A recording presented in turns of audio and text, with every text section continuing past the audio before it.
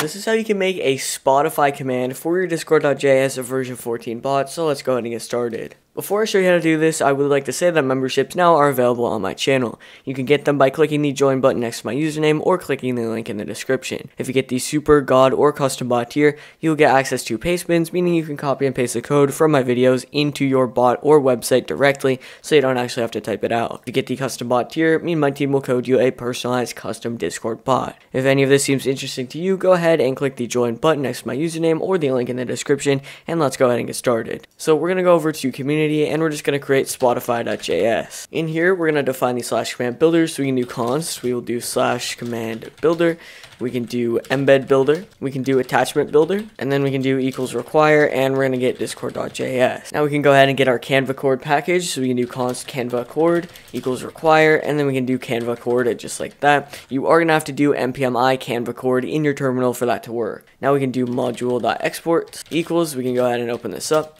we'll do data, new /command builder, we can do .set name, and in here we're going to do Spotify. We can do .set description. In here we can say displays a user's Spotify status. We can add a user option, so we can do option arrow function option.set name. In here we're going to get our user, then we can do .set description, and in here we can say this is the user you want to display the status of. Then we can do .set required, and we're going to make this true. We can add a comma, we can do async execute, we can do interaction, and then we can go ahead and open that up. So in here we're going to get our user, so we can do let user equals interaction.option.get member, and in here we're just going to get our user. Then we can do if user.bot, we can return await interaction.reply, and in here we can say content, and we can say you cannot get a bot's Spotify status.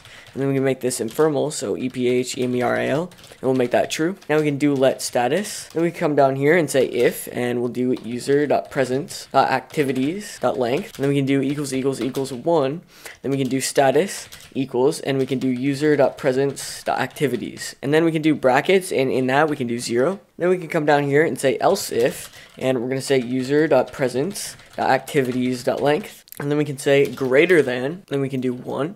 Then we can change the status to equal user.presence.activities, and then in the brackets we're going to do 1. Now keep in mind you are going to have the guild presence intent enabled in both your developer portal and your client constructor within your index.js file, otherwise this won't work. So now we can do if user.presence.activities.length, we can do equals 0, and we can do or, so the two pipes, we can do status.name is not equal to Spotify, then we can do ampersand, so and status.type is not equal to listening. We can go ahead and open this up, and in here we're just going to return await interaction.reply, and we can say content, and then we can say user.username is not listening to Spotify. Then we can make this informal, just like this. So down here, we're actually going to go ahead and create another if statement. So we can do if, and we're going to do status, and then we can do not equal to null. We can do the ampersand, we can do status.name equals, and we'll do Spotify. Then we can do two more ampersands. We're going to do status.assets is not equal to null. Then we can just go ahead and open this up. In here, we can do let image. Then we can make this equals to a string, and in here, we're going to do HTTPS. We're going to do a colon / i.scdn.co/image / and then in here we're going to open this up. We're going to say status.assets.large image. We can do .slice, and in here we're just going to go ahead and put an 8. We can add a comma, and we can come down here and say name equals status.details. We can add a comma. We can do artist, and that is going to be equal to status.state. We can add another comma, and we'll do album, and that is going to be equal to status.assets.large text. And we can add a semicolon here. Now we can come down here and do const card equals new canva cord.spotify. We can go ahead and add parentheses. Then we can come down here and say .set author, and that is going to be artist. Then we can do set album, and that is going to be album. Then we can set start timestamp, and that is going to be status.timestamps.start. And then we can do the same thing for the end timestamp. So we're going to do .set end timestamp, and we're going to do status.timestamps, and then we can do .end. And we can set an image, and this is going to be image. And then we can set a title, and that is going to be name.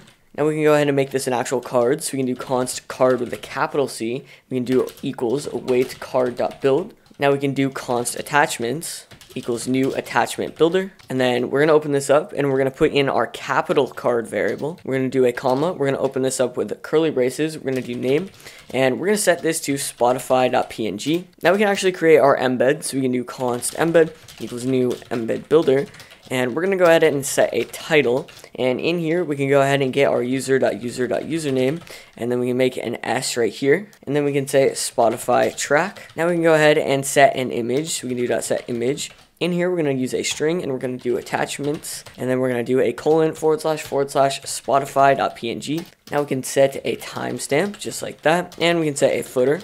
We're going to do text, and for our footer, we're going to say Spotify tracker. Now we can come down here and actually send this message, so we can do await interaction.reply. We're going to say embeds, and then we can say embed, and then we're going to do a comma, and we're going to say files, and for our file, we're going to do attachments, just like that. One more thing before we restart the bot, I did put an S here, just make sure that's attachments and not actually attachment. So now we can actually go ahead and restart the bot and test this out. Over in the Discord server, we can test this out by running /Spotify, and for our user, if we input myself, as you can see, it's going to say that I am not listening to Spotify as I have nothing on my status here.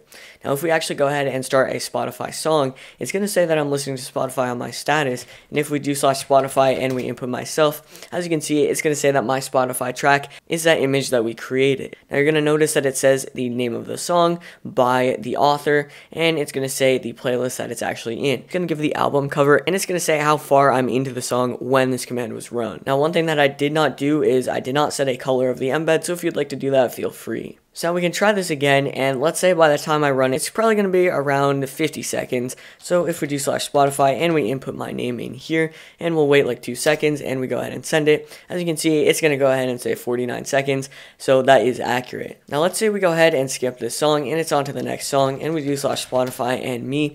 As you can see, it's going to go ahead and say that next song, and if we were to go back again, as you can see, if we run this command and do me, it's going to go ahead and say the song that we are currently on. So that's how you can code a Spotify command for your Discord.js version 14 bot. If this worked for you, be sure to leave it a like and subscribe. If it didn't and you need any help, go ahead and join the server in the description below. And with that, I will see you guys in the next video.